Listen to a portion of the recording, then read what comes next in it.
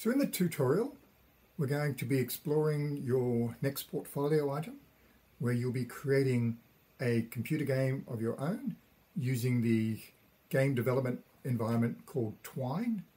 And your game is going to be a choose your own adventure text-based game.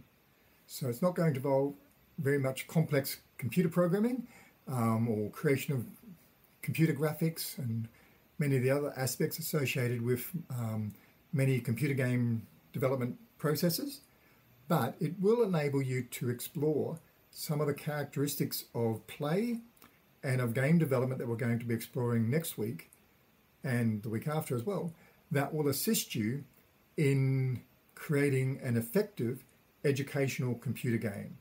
Of course, the other key aspect is it's not just creating a game, it is a game that is going to support learning. So there are various affordances that we're going to explore next week that enable us to develop a computer game that assists with the learning process.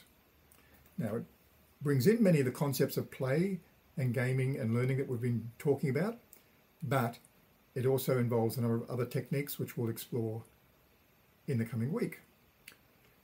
Now, in the tutorial, what I would like you to do is to look at the activities I've asked you to do and share into teams from the course notes. And we're then going to explore the concept of play in more detail and discuss the various characteristics of play that you've read about in the notes based upon your own experiences with play. Then we're going to look at learning and play and how the characteristics that Guy has explored, how they relate to the use of play-based techniques to support learning, and how we can then extend that and use those techniques in games and computer games to support the learning process by making it more playful, but having those characteristics that Guy has identified that enable us to make it an effective learning experience. So explore those different characteristics of Guy. There's quite a few of them, 36 of them. So do a little bit of research into those and come to the tutorial prepared to discuss your understanding of those various aspects.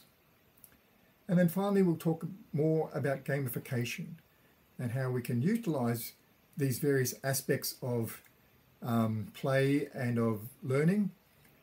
Essentially, they're already incorporating elements that we would call gamification.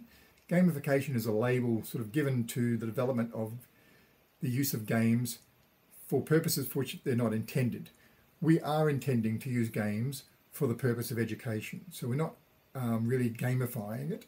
We're utilizing it explicitly for games. But it is a commonly used term, so we'll also explore some of the interpretations of gamification as it applies to education and game development, and discuss that in the tutorial.